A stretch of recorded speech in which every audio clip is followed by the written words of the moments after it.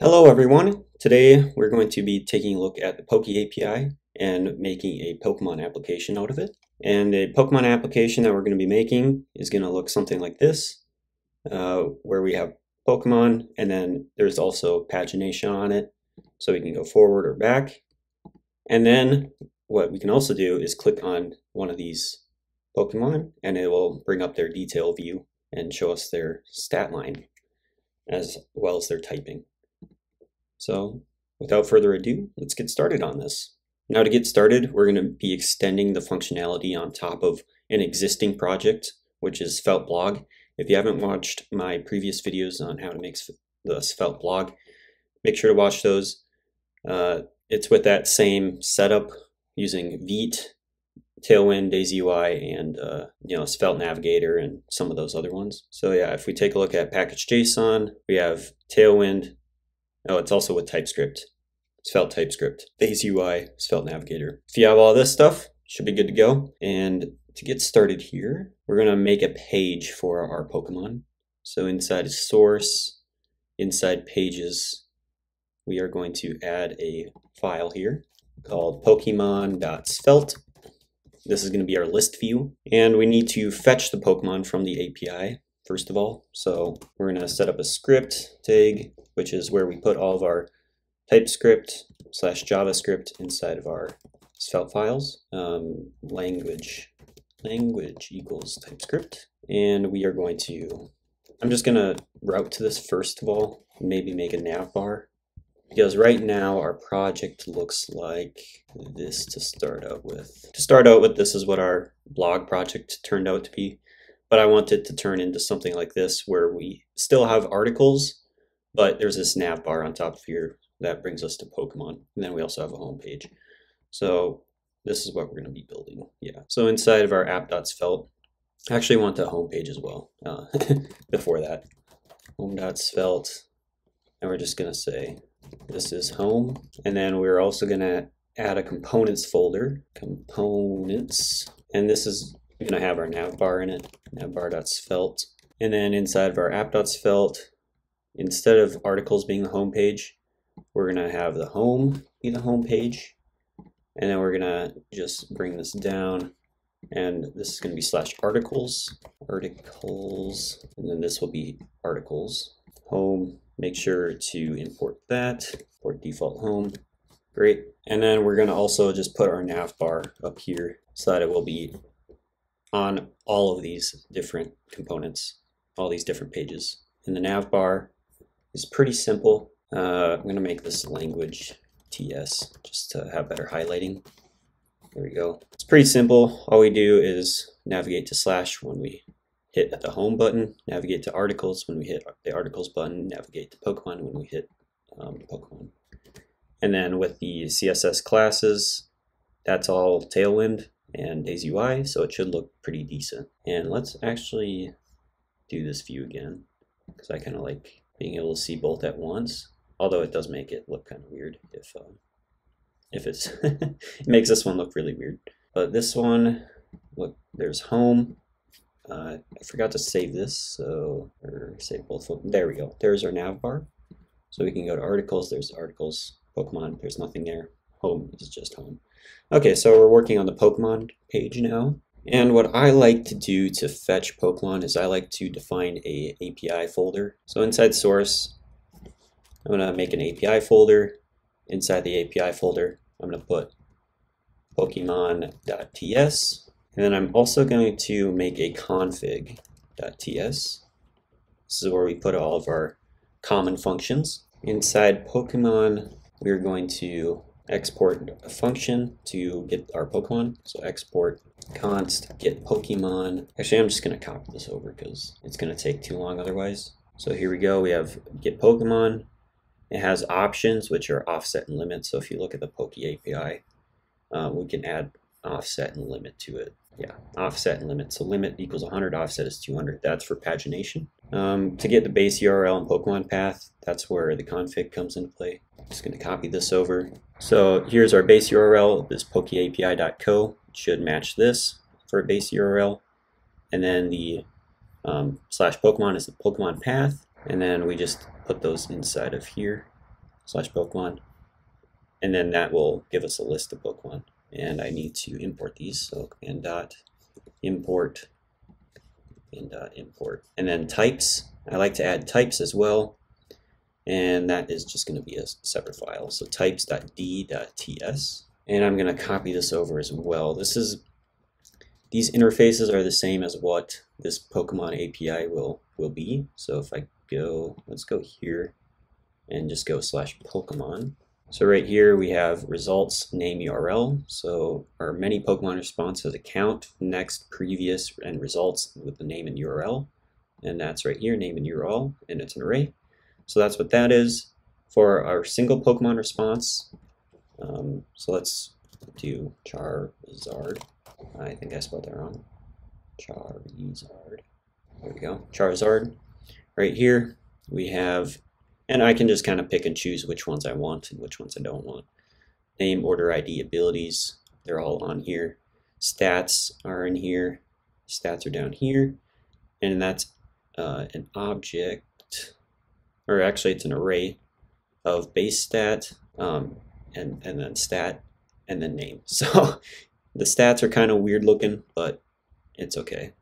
And then we have the sprites, which is an any, I guess.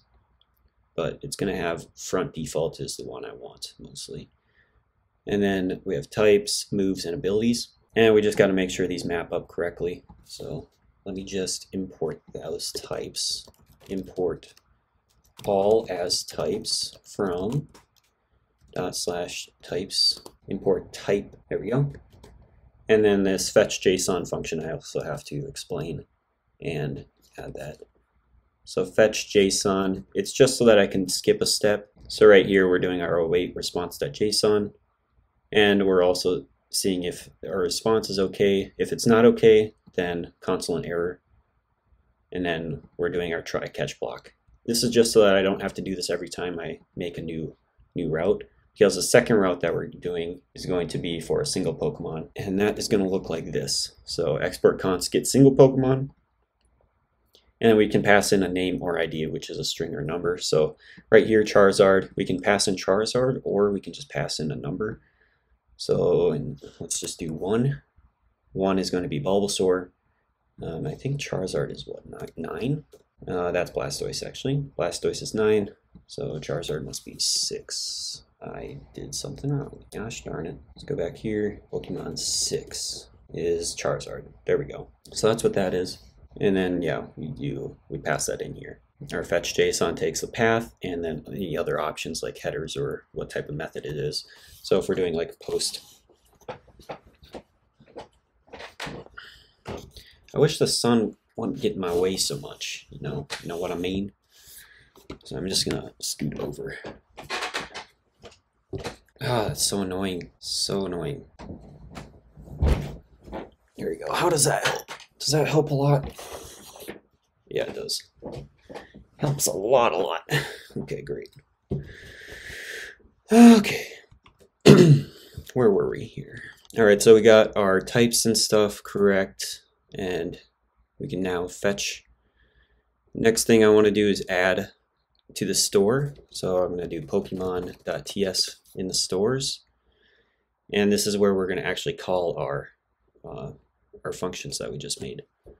So I don't know, maybe I should do command/ and then open that up, the API one, and then just kind of do the same things. But no, it gets to be too much here. Let's just define our stores, our Pokemon stores. We're going to have our Pokemon list, some pagination, and then our single Pokemon. Yeah, that should be fine. And then we got to make sure that we import all this stuff. So command dot and import all this. That is, Pokemon list is a type. Our Pokemon list is just going to have a name and a URL. All right, and then writable is also that, but this has to be a type. Imported, import type, writable. There we go. This Pokemon response is just going to be, I think I'm just going to use the types.Pokemon response.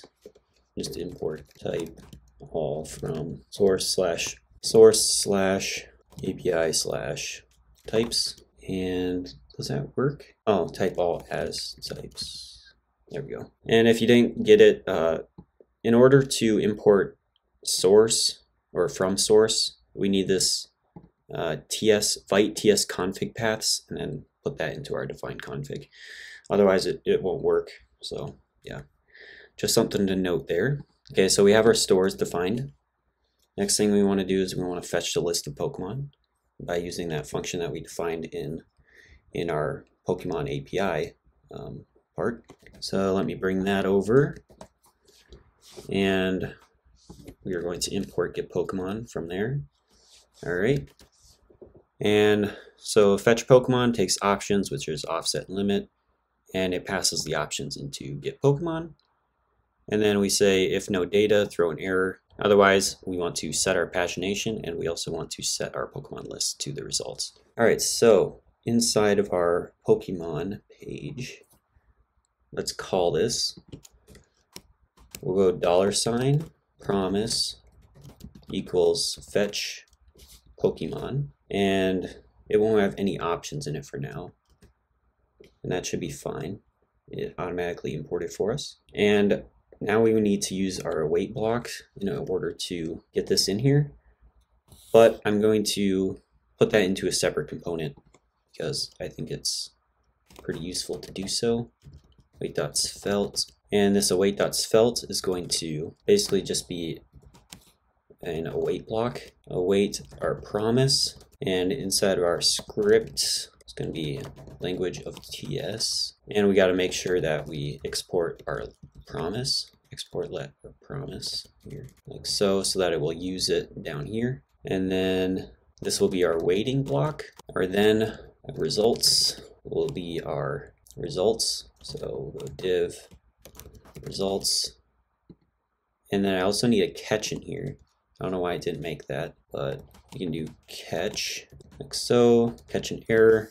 If there's an error, we'll just say there was an API error. All right, so that's pretty good. There is one other thing though. I want to be able to customize this. So inside of here, I want to add slots, and I think it works like this.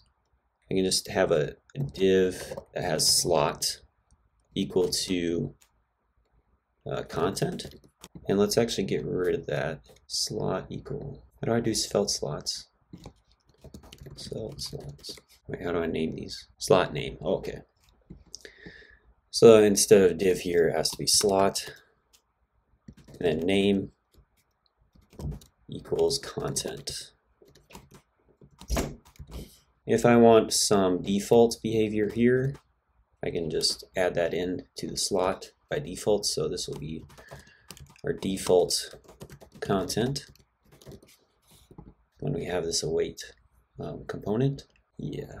So let's go to, not this one, this one.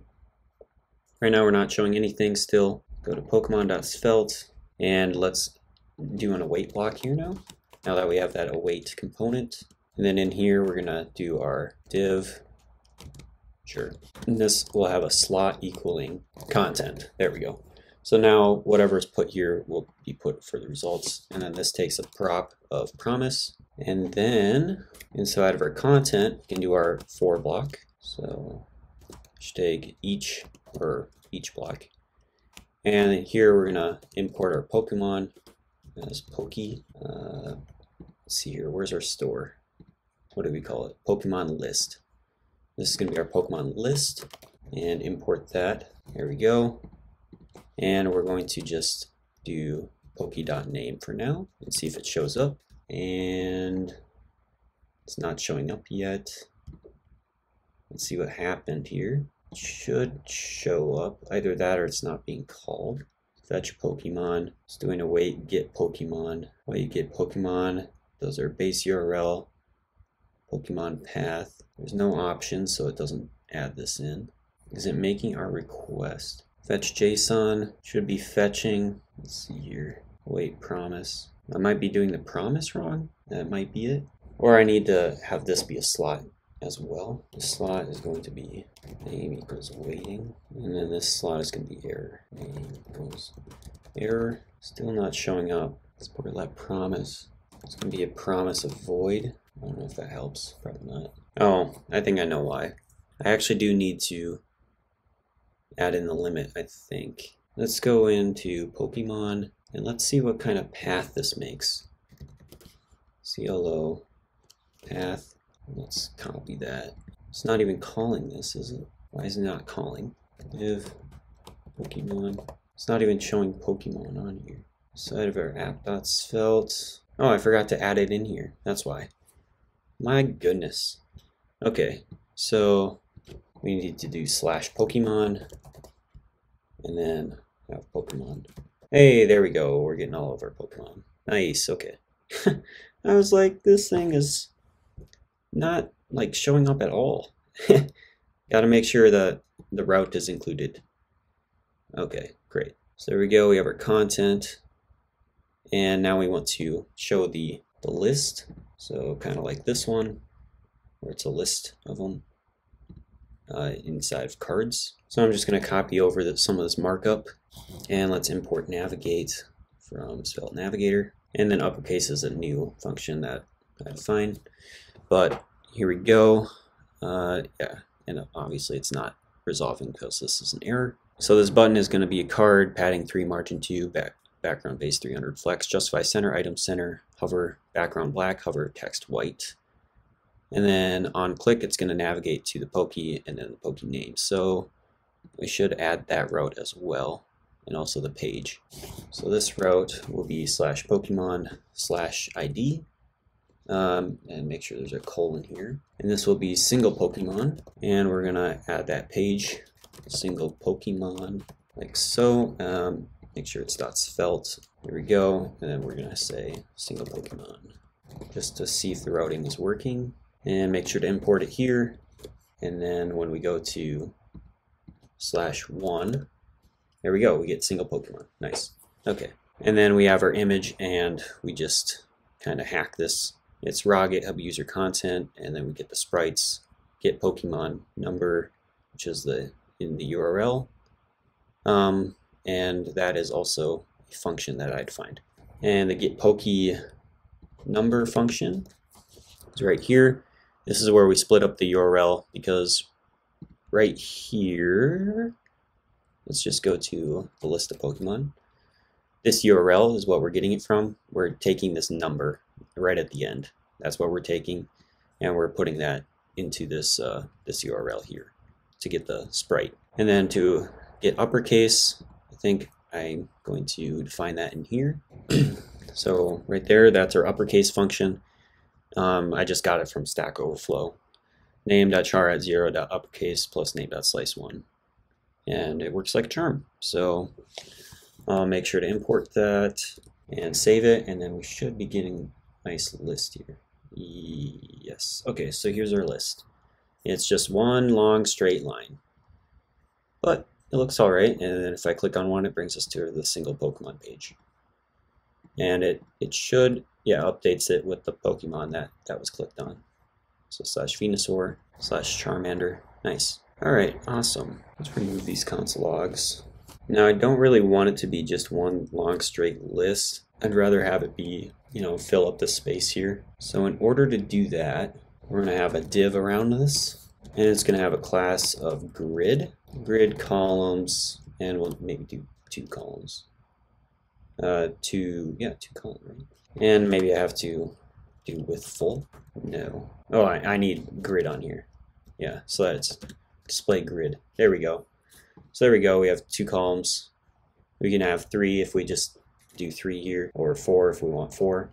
But yeah, that looks all right.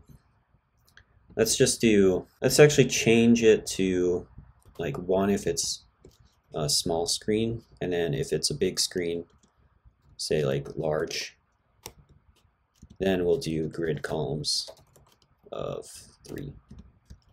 Yeah, do something like that. So there we just have 1 column going all the way down. All right, but then if it gets bigger, let's try making this big, then it turns to 3. See that? That's how easy Tailwind is to use. It's so nice. So nice. Alright. And it looks like our slot of Pokemon is in there. Oh, that's actually this div. Okay, cool. Alright, now we want to add pagination, and we also want to add the single Pokemon page. So I think what we're going to do first is add the single Pokemon page, because I think that is pretty useful. So inside of here, we need to fetch our single Pokemon, first of all. So we'll go script, language equals TypeScript, and then we'll go $, and we need to do our promise equals fetch single Pokemon, but I don't think I have this defined yet. So inside Pokemon, this is fetch Pokemon, we need to export a const, which is fetch single Pokemon, and that's going to be an async function that takes in an ID, and then we need to do const data equals await get single Pokemon, and that's from our other file, API Pokemon, and we will pass in the ID there, which is going to be either a string or a number. It doesn't really matter. And then with our data, then we're going to set our single Pokemon. So we'll go single Pokemon.set, and we'll set it to the data. I think it's just the data. Let me check here. Yeah. But if there's no data that's returned, then we're just going to throw an error. All right. So that's cool. So now we can actually fetch that. So fetch single Pokemon. I think it will show up. Fetch single Pokemon. There we go. Auto imports. So that's awesome. And I spelled it wrong. It's going to annoy me. Fetch with an H. Make sure to spell it right. There we go. Fetch. And save that. There we go. Fetch single Pokemon. And then where do we get the ID from?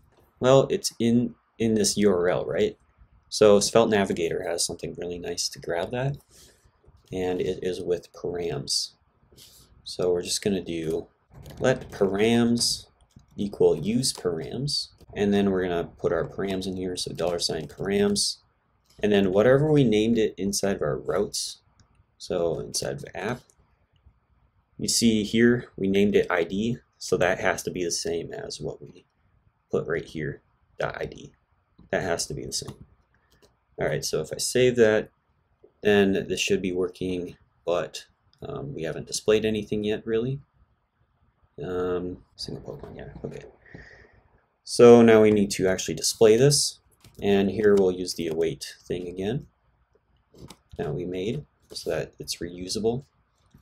And we'll pass in promise, and then we'll do our div of content. If you don't want this div here, you can actually use Svelte fragment. So actually I'll try using that. Svelte fragment, and then we just pass in our slot equals content, right? And then we can use our selected Pokemon. So just to see if it's showing up, I'm just going to do $selected Pokemon. Thought it would show up. Darn it. What is it?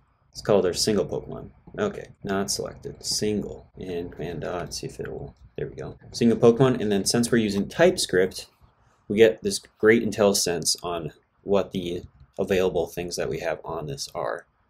So in this case, I want the name. So let's save that. There we go. We get Bulbasaur. So if I go to a different Pokemon, Venusaur, I get Venusaur. If I go to a different Pokemon, I get Charmeleon. So that's how we know that our fetch single Pokemon function is working correctly.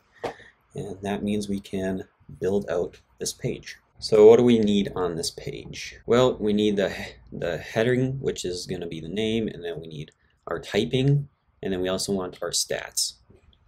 And then we also want the sprite as well. So not the easiest thing in the world, but we'll get there. First thing I'll add is the title, which is the name. And that will just be this, which is pretty simple. H1, that is 2 uppercase. Here is our Charmeleon. And I'm actually going to wrap all this inside of a flex container.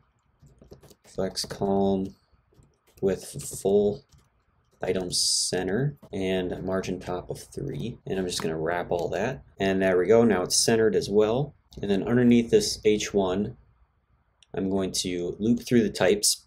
Since typing can be either 1 or 2, it's safe to loop through it.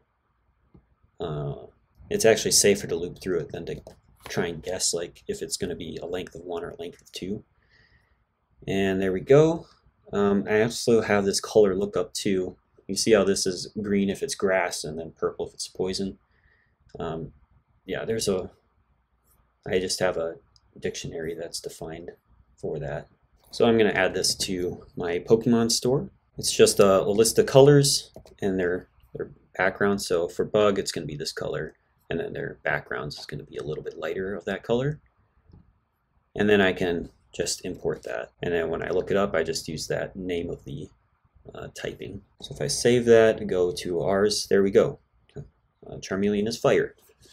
Nice. And then for this to be dynamic, I use the style tag and I pass in a templating tag and do color and then JavaScript to look that up, and then background color, JavaScript to look up the background color, which returns the hash, this hash right here, which gives the color. So nice, nice, nice, nice. Making good progress.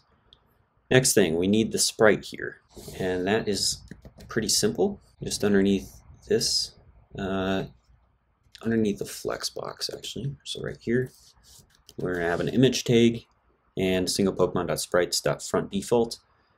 If I want to, I can define that inside my types, but I didn't for some reason. But it shows up right here and looking beautiful. With Tailwind, we can specify what width we want it to be. If I want it to be larger, I can just specify that, and now it's big. But I'll keep it at 300. So there's our sprite. Next thing we need to do is our stats, and the stats are actually kind of complicated, but you know, it's not too bad. At least I don't think so. And I'm just going to copy that over just so this video doesn't get too long. Alright, so we have this div that's a width of 75%. And then we get our stats, and we're going to loop through all of our stats. And then we also got to see what the max stat is so that we can determine the width of the bar. If you look at this one, the one that's the maximum is going to take up the full width, and then all of these other ones are based on that maximum 80 number. So yeah, so we need this max stat function. All it's doing is going to find the max value. So I'm just going to copy that over here. Max stat takes in a list of stats, and the stat type is the stat right here, this interface. There's our stat type, base stat, effort, and stat with the name. And then we do the values, we do stats.forEach, and we push that on to this array, and then we can do math.max and pass in the values. Math.max will find the maximum value and return it, and then that's how we get that. Save that, and then we should get, yeah, sweet. We got all of our beautiful colors as well from this color, white, background color, color lookup function right here. So that is awesome, awesome, awesome, awesome. And the math here is we just take our stat.basestat divided by our max stat, and we multiply it by 100 so that we get the width in percentage. We also got to make sure to have that percentage sign at the end there. All right, and also this stat I made uppercase, and then for the special attack there's a dash in between there, so I just replaced that with a space as well. All right, now let's add pagination to this thing. So if I go back to Pokemon, there's no pagination buttons here. It's just the first 20 or so Pokemon. But in order to see more than that, you got to add pagination. And that is not, well, it's definitely kind of tricky. First of all, we need to add some buttons around this. So I'm actually going to do a big div. First of all, we're going to do div.heightScreen.flex.items center justify and wrap this around that. Okay, so that brought that like that, which is not correct. Oh, that's why. This should actually not wrap around. Bring that back up. We're going to have another div around this that is going to be wrapped. So we'll go div.width of 11/12 .grid columns of 12.mx auto to center it, and I did something wrong here. What did I do? Oh, it's because of the 11/12, isn't it? Darn it. Let's do div.grid columns 12.mx auto, and then we'll add in the width of 11/12 here. And this is going to wrap around. All right, save that. Wow, it looks pretty weird, doesn't it? Yeah. Well, to fix that, all we have to do is inside of this div here, this slot content, we are going to add a column span. Oh, inside of content, no, inside of class. Have a class equaling to column span of 12. That should take us back to normal. Maybe not. Instead it just disappeared. Nice. Now I think it's because my weight uses it. No. What if I bring, well, let's make this a fragment. Actually, let's get rid of that and we'll do slot equaling content on here and get rid of this. Get rid of that div. Yeah. And then inside of here we're gonna do span column or column span of 10. There we go. So what we're doing is we're making 12 columns, and then we're saying that this one compared to this one here is going to take up 10 of those spaces. And then down here we're going to also have another div, and that's going to be basically the same one as this. All right, cool. And this is what's going to hold our buttons. So these next and forward buttons, or back and forward, that's what this is going to be holding. Let's do the forward button first. And this is going to have our pagination thing in here. So let's import that. I think we already made it. Yep. And this go forward function as well. So there's our forward button. I know it looks amazing. But our go forward function is going to be a function up here. And I might as well add my go back function as well. And then that's going to have our offset and limit. And that's just going to be variables up here. Let offset equals 0. And this actually has to be above our promise so that we can pass it in. And we're going to let our limit equal 20. That's our defaults. And then we're going to pass those options in here. So we're going to say offset and limit so that we get pagination. And now forward should work. So if I hit forward and it's not working, I wonder why. Pagination. Well, let's add our back button quick here. Here's our back button. Fetch Pokemon, offset limit. This should work. Where's my back button actually? Back. I saved this right. If I make this bigger, what happens? I just see forward. Interesting. Where's my back button? Oh, is it because it's disabled? If I go forward. Huh. What is my pagination doing? Yeah, I'm setting my pagination for next and previous. So that should be fine. And right here we have our next and previous things here. But I'm actually not using that. I don't believe so. Am I? Does my inspect give me anything useful? Yes, it does. CMP is null. CMP is null. Okay. There's our back button. Forward. Oh, now it's working. I just had to refresh. Great.